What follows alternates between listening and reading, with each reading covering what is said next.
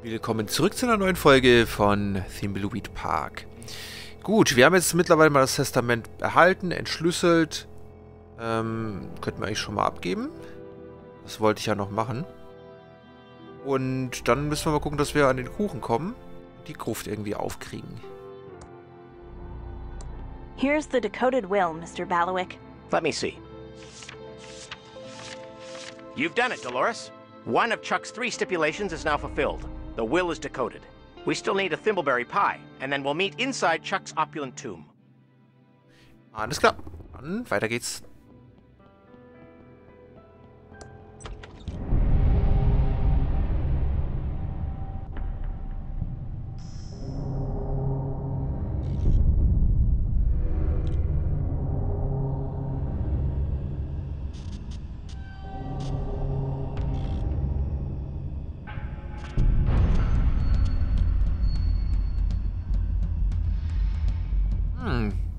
Das sieht aus wie Agent Ray.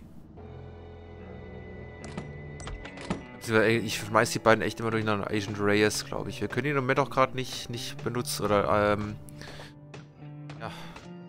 spielen. Ist ihm hoffentlich nichts passiert.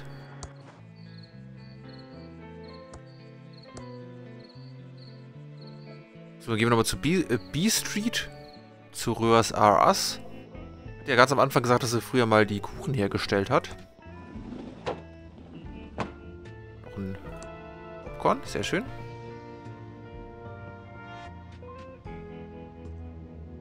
Dann fragen wir mal. Hi, Delores. Oh, let's go over to the counter where we can talk. Welcome to Ricky's Tube Town. How can I help you? Hi, Ricky.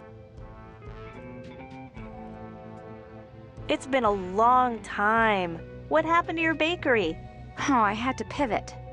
People used to line up around the block for my muffins and pies, but over the past couple of years, business has really slowed down. I'm not complaining, though, because it's given me an opportunity to go in a whole new direction. And I can see how busy you are selling tubes. Oh, Delores, you always had such a good sense of humor. This is evening. You should see how busy it is in the afternoon. Nice tubes. Onkel Chuck would have been pleased. Oh, yeah. Your Uncle Chuck's my hero, and he loved my pies. Ricky, you make such great thimbleberry pie. Can I get one? I'm sorry, hon. I'm out of the pie-making biz. Strictly tubes now. Oh, no. I have a problem, then. In order to hear my uncle's will read, I need one of your famous thimbleberry pies. Well, in honor of your Uncle Chuck, I'd make an exception. But there just aren't any more thimbleberries left. Your uncle had them harvested to extinction. No more thimbleberries? It's sad, isn't it? The last thimbleberries were spotted out in the old forest. Not the forest. I always hated it in there. Yes, pretty spooky. No one goes there unless they have to. People have been lost in there for days. Days! And I heard some never make it out alive. It's true. I've heard those stories too. And then there's the old bear problem. So, first thing, you'll need some thimbleberry picking gloves. You know how those thorns can leave you breaking out in welts. I just happen to have an old pair I could loan you. Thanks. Ja, so ein Glück. Gut, dann schauen wir mal, ob wir da was regeln können. Also gut, ab in den Wald.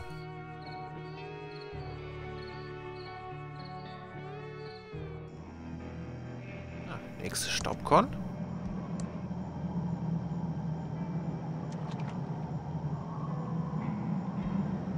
Na du?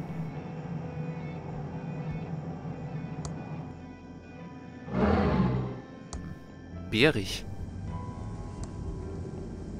So, ja, kommen bei mir jetzt gerade so ein bisschen Flashbacks. Ja, haben wir gut hingekriegt. Zu Legend of Corandia 3 raus. Ich meine, beim ersten Teil gab es ja auch dann die Sache mit der Höhle und den Bären, was ja eigentlich sogar fast besser passen würde, aber bei Teil 3 die Sache mit dem Dschungel, das war echt nervig damals.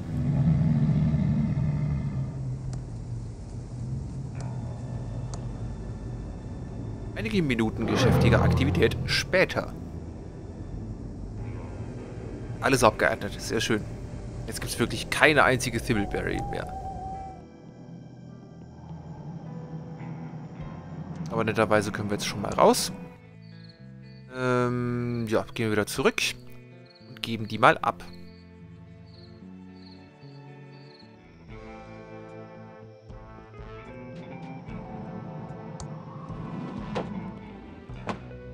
So, Ricky. Hi, Delores. Oh, let's go over to the counter where we can talk. Welcome to Ricky's Tube Town. How can I help you? I have the thimbleberries. Can you please make me the pie? You found them. Good for you. And no welts. I was very careful. And also, your gloves. Won't be needing them now. Thank you. I'll go make it now. Won't be a jiffy.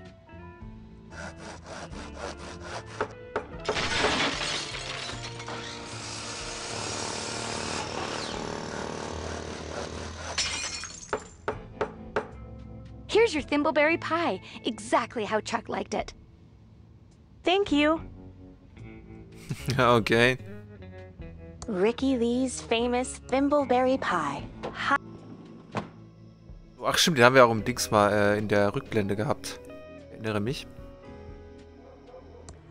So, dann geben wir den mal noch ab und dann wird es sogar Zeit, mal wieder zu unserem Vater zu wechseln.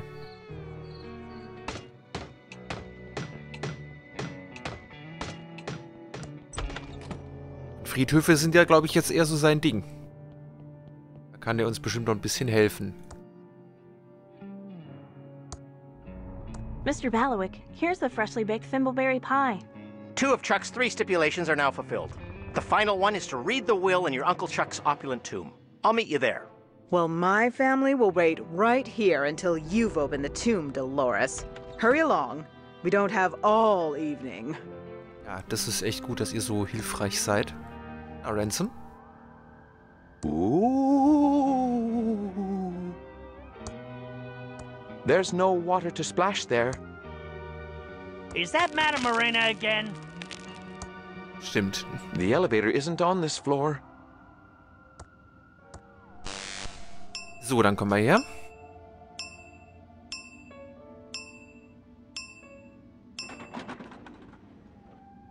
Can't cope with the boredom anymore. Talk to me now. Okay, I'm not very good at talking to, you know, strangers, but I'll give it a try.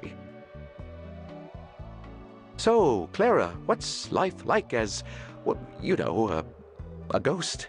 For starters, it's not life. Of course, but you know what I mean, right? What's it like? It's like being a ghost. How come you're so, you know, upset all the time? That's unfair. I'm not upset all the time. I'm just a little hungry right now, and that makes me angry. That happens to me too. There should be a word for that. What can ghosts, you know, eat? As a ghost, it's hard to find food that we can eat. My particular weakness has always been ice cream cake. But I'm stuck in this stupid elevator and I can't get any. What do you know, want to eat? I'm rather fond of ice cream cake, but Xavier says I can't leave the elevator. Can I, you know, please go to the penthouse? No. Please. No, you're not my friend. I don't owe you anything. Bye, Clara. Na gut, dann schauen wir mal, ob wir ein bisschen Kuchen für sie kriegen. So, da können wir jetzt ja problemlos vorbei. Shut up in there! There has never been a good adventure game about pirates. Maybe someday soon. Ja, vielleicht, wenn Monkey Island rauskommt. So, wo waren das hier? Pew, pew, pew! Ah ja, das ist Virgil. Hi, Virgil. Hi, Franklin. Don't let Xavier see us talking and not working. Do you know how we can get out of the hotel? I know there's a way you can visit your dead relatives. If you have the spell book and offering left for the dead, that is. We all went to Chuck's funeral recently. Were there, you know, many people? For Chuck Edmund, of course there were. Everyone loves Chuck, you know, except me. I don't know how the spell worked exactly, but I know the secret room smelled really nice. Can I have some, cake? This is special ghost cake. It's super rare and hard to get. I'm not going to give you any unless you have a really good reason. How about Clara said she wants some, cake? For Clara? That changes everything. For her, I'd do anything. Here, take a slice. Just make sure you tell her it's from me. Thanks. I'll do that. See you soon, Virgil. So, Dankeschön. Dann haben wir zumindest schon mal den Kuchen. Der ist aber halt noch nicht vereist, aber da können wir auf jeden Fall nachhelfen. Voila! Now it's ice cream ghost cake. So, guck mal, was ich da Schönes für dich habe. Oh, it's just the flapdoodle again. Would you like this, ice cream ghost cake? Oh my, you shouldn't have. That's so kind of you. Actually, it's from Virgil. I think he, likes you. Really? Well, I never. That's delightful of you to deliver it. Thank you so much. I feel much better already. Now, what did you want to ask me? So, Clara, do you know how you died? I was dancing at the hotel ball with my husband, and then I felt a horrible pain in my side and I woke up dead. I was in the hotel too, I think. I just remember a flash and then I woke up dead. I think we were all murdered in the hotel. There is something creepy about this place. Don't you get bored being stuck here for all eternity? The first 50 years are hard, but then you get used to it. New guests show up, and it's fun to figure out what scares them. I also love this new invention you have called TV. I love when one of the guests is watching I Love My Cat. That show is so funny. Who put Xavier, in charge? No one. He just arrived one day, and the next thing I knew, I was on boring elevator duty. He's a fustalugs and a clazomaniac too, but no one will ever challenge him. You seem like someone who won't take guff from anyone. Maybe you can. Well, I don't know. I'm not really the type, How do we, get out of the hotel? Xavier has a secret chamber in the penthouse where he can cast a spell to travel beyond the hotel. I don't know how he does it. There was a special book from outside the hotel, and there was something else too, I think. He took us to Chuck's funeral the other day. Chuck is my brother. Now you're just name-dropping. Can I, please go to the penthouse now? All right. I'm tired of listening to Xavier, that old fustalugs. Maybe you can figure out how to get rid of him. Oh, that sounds pretty confrontational. I don't know. Don't be so pigeon-livered. You should stand up for yourself. Oh, okay. I suppose you're right. Good. It's decided then. Just push that penthouse button for yourself when you're ready. I won't stop you anymore. Ja, das ist doch sehr nett. Vielen Dank, meine Liebe.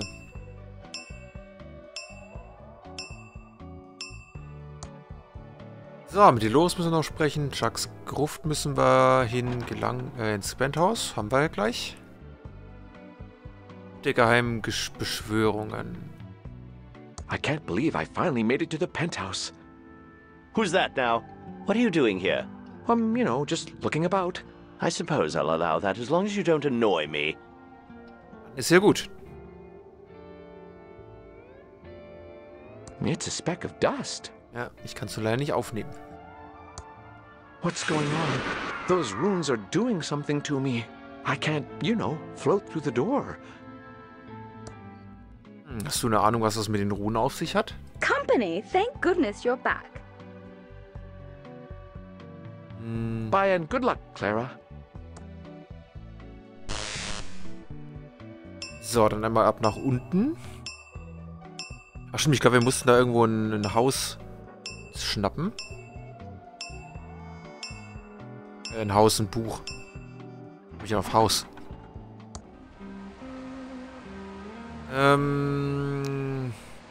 Ransom, hast du mal gerade Lust, zum Friedhof zu gehen?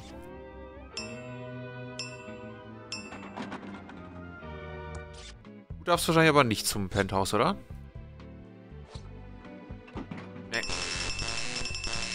But now that's weird. I swear.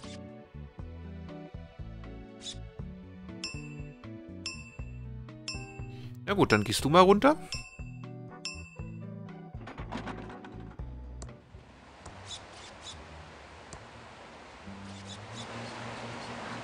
Die tap tap. So, einmal zum Friedhof bitte. Das ist kein... I am not going into a cemetery until I'm good and dead. Na dann. Du bist auch wieder fit, sehe ich gerade. Ja, ich glaube, das sind immer so 10 Minuten Dingern, wo die halt dann mal weg sind.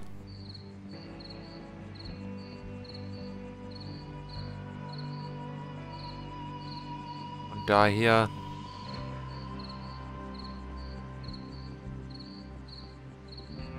Das passt, aber macht das Ganze noch ein bisschen mysteriöser.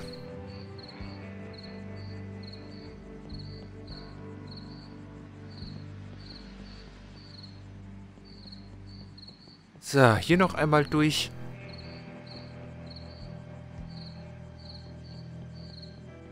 Tap, tap, tap, tap, tap.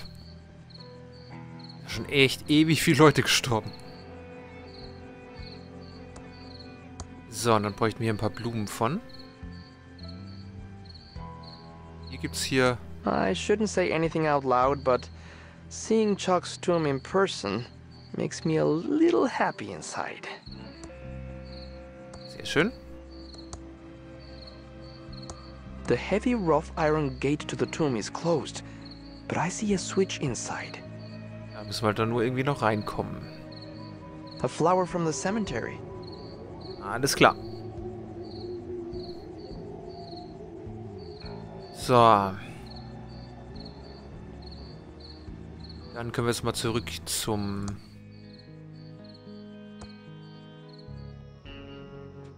War das hier?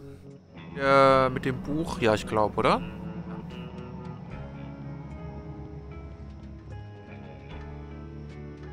Hier war die Bushaltestelle.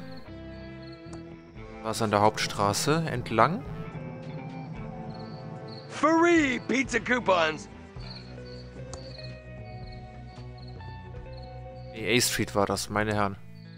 Sieht mich immer noch nicht so ganz zurecht, muss ich ja zugeben.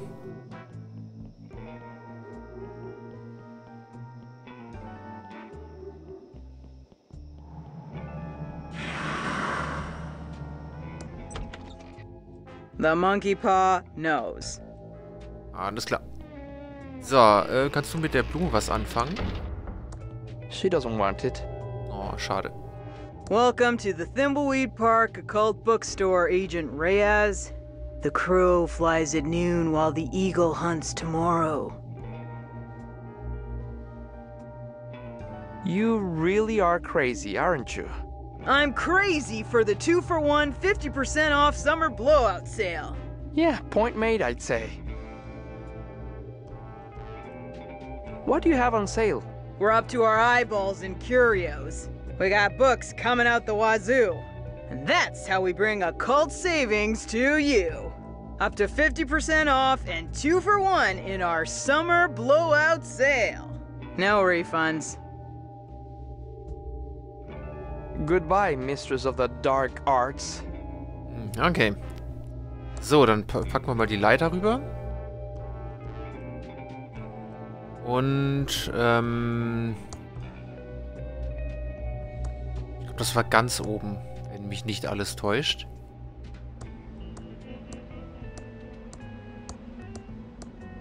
Aber auch hier gibt es wieder eine ganze Menge. Selling is Hope Stan, auch Monkey Island Anspielung hier.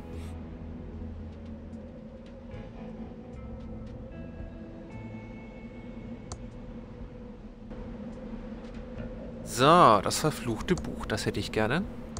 It's the Book of the Dead. Take it if you wish. It's on the house. But beware! Beware of what? Nothing, it just sounded ominous. So, Gebrauchsanweisung. Auf einen geprüften, offiziell lizenzierten Altar. Alles klar. So, dann mal ab nach unten. Hopp, hopp.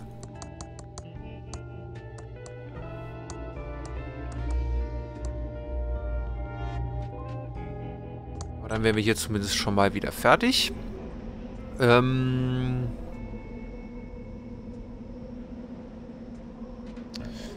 glaube, da müssen wir jetzt mal Dämmchen ablenken.